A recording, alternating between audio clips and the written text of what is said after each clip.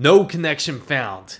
You don't have any internet on your PC. It could be on your laptop. It could be on your PlayStation 5. It could be on your Microsoft Xbox. How you doing, fam, man? This is Chris Mizzo here. I'm going to have that issue quickly resolved. It's probably one of the most annoying messages that you can run into. If you tried any of these methods, feel free to go down in the timestamps down below because I do have them. Also, if you need anything that I do mention, make sure you go down in the description box because I also have it down there as well. You should get some sort of signal on top of your device right here. And as long as if you're getting Wi-Fi signal, that's a good sign. But if you notice that you're not getting any Wi-Fi signal on any of your devices, then you know immediately that it's going to be a Wi-Fi issue. Another thing that I do have to mention, if you're running on a cable internet connection, it could also be the modem. So what exactly do you do in a situation like this? The first step I do recommend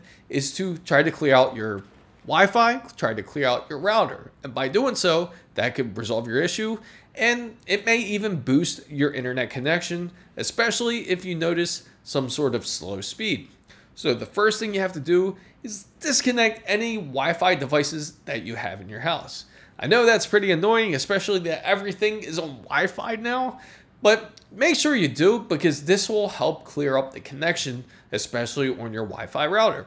So disconnect anything that's connected to your Wi-Fi, including your TV. Just make sure it's off. You don't have to make sure the plug's out the wall or anything like that. Just make sure all those devices is off, including your PCs, your laptops, and make sure you just hit that Wi-Fi button on your phone to make sure that it is disconnected. Once you do, you may not have a power button on your Wi-Fi, but if you do, make sure you hit that switch where it's completely off. And if you want to play it safe, feel free to disconnect the power cord.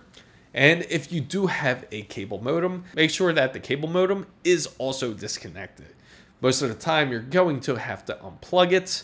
So just unplug the power from the modem. If you have a power button, you can also press that as well. Now, make sure you stand by for about 5 minutes. Many unbearable moments later. Just like this video. But anyway, start from the cable modem if you have a modem. If you don't, start from the Wi-Fi router.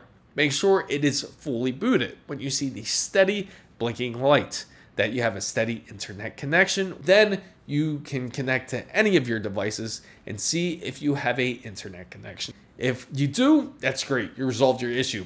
If that helped, make sure to give it a thumbs up and subscribe down below. But if it didn't, well, just hang in there because we're going to try to figure this out still. Now we go to step 2. If that doesn't resolve your issue, sorry it didn't, but I am still going to try to help you resolve this problem. This is also a relatively simple sounded fix.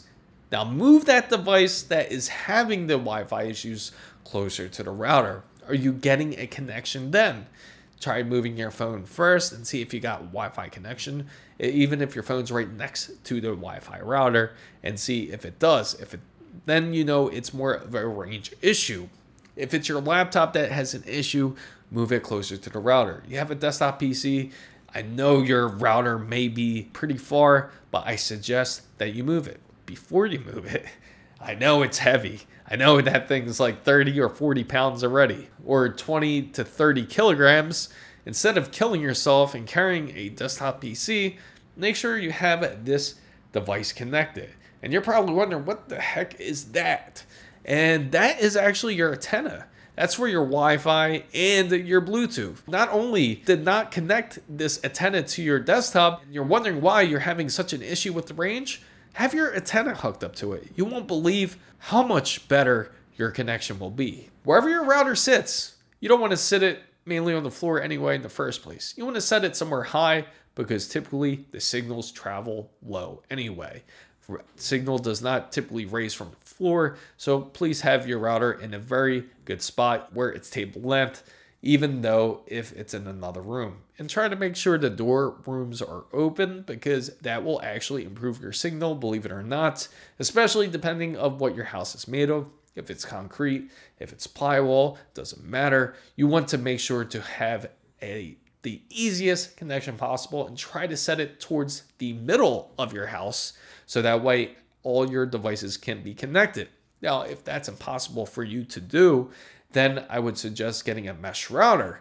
Check down in the description box down below. It will actually extend your Wi-Fi range, so that way you have a better connection. So you can actually set up 2 or 3 Wi-Fi routers, especially if you live in a place 2 or 3 floors.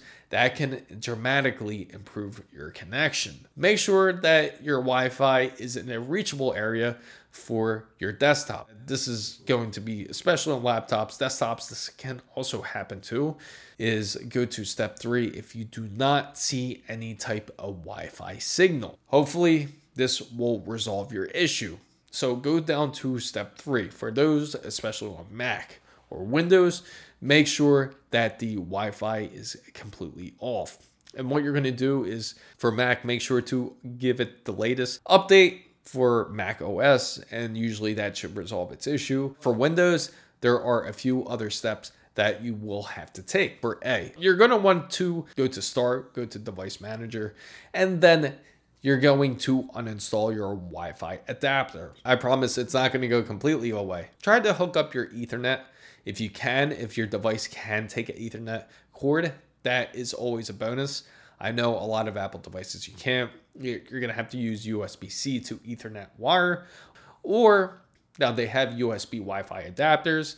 The other option you can also do is you can also tether Wi-Fi or tether via USB through your phone. A lot of phones feature this, and you can get a decent internet connection enough to where you can download the necessary driver. You can try it on your MacBook, and you can also try it on your laptop as well. Then you know for sure that it's definitely a driver issue. And don't worry, don't panic, because again, it's easily resolved. Once you reboot your PC, see if it reinstalls the drivers correctly, see if it starts working, because it's going to automatically do it for you. If it doesn't, don't panic. You have the Ethernet wire hooked up to it, or you have the Wi-Fi adapter hooked up to it, and you're going to go to the proper website in order to download the driver that you need for your adapter, whether it's Intel, Qualcomm, Broadcom, any of those manufacturers, wherever that Wi-Fi connection says. For example, mine will say Intel Wi-Fi.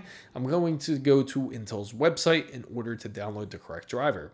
Or if you built a PC, or if you bought your PC, you can go to that manufacturer. For example, I used a ASUS motherboard. I go to ASUS's website in order to look for the proper driver to download for my Wi-Fi.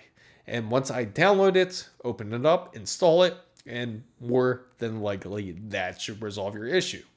Now, if it doesn't, you have a more serious problem, unfortunately, and more than likely, it's going to be a problem with that chipset. You might have a problem with your Wi-Fi.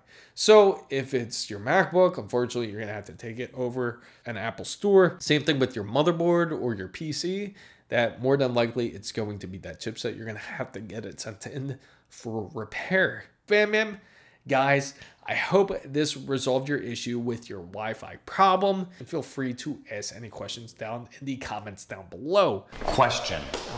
My grandparents left me a large number of armoires. If you haven't already, share the video to a friend, especially if you want them to be able to play Black Ops 6 with you, or you want them to connect on the internet with you. Make sure to give this video a thumbs up. And if you're not part of the big, wonderful fan band, make sure you go down and hit the subscribe button for more.